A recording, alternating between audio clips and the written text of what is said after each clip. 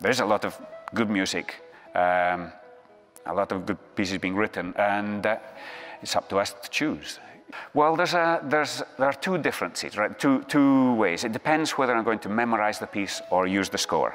That's maybe a slightly different thing, but if I'm going to memorize the piece, I have a memory system that works for me. And the idea is, once you've decided you're going to learn it, obviously you read it from the top a few times, you think, okay, I like this piece, then I start memorizing from the back. Now, there's a very good reason for this. You memorize the last bar, and that'll take you a minute or whatever. But memorize it, but you read it, you turn the guitar backwards or play it against your hand or whatever, play it in your mind, and then don't look at that anymore. And then learn the penultimate bar. Now, when you're learning the penultimate bar, you know where you're going.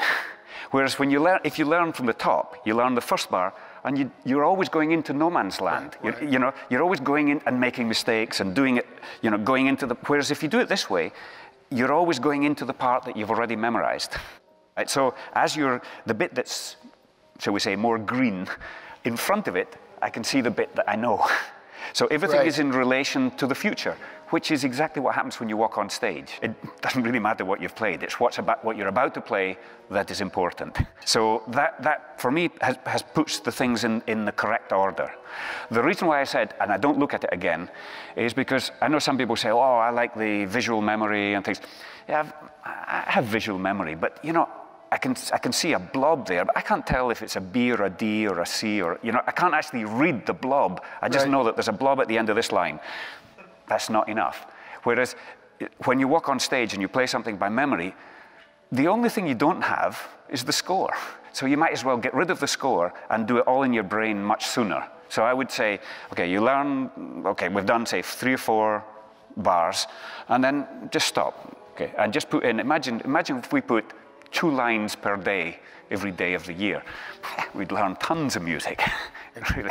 Yeah. But, of course, I don't do that. But you learn a couple of bars, and then there's a passage between very short-term memory and 10-minute memory.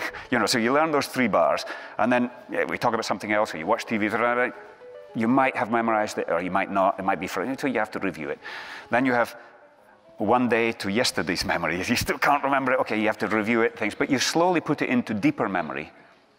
I go through that sort of system, more or less. I mean, I'm not completely strict on myself. Sometimes I'll do some bits in the middle, and I can realize that, oh, here's a complicated bit. I'll memorize that bit first, and there's another complicated. I'll memorize those. And then, your brain is much more agile than your eyes. Your brain can conceive a piece. You can just shut your eyes, that's the piece, and you can see everything that happens in it in an instant. Your eyes, you page turns, you got markings, you got a whole lot of other stuff in there that gets in the way, which you still have to do, because once it's memorized, then you go back and, remember this fingering, add in some dynamics, or, add stuff. But that first process of sticking it in the fingers, I prefer to do it that way.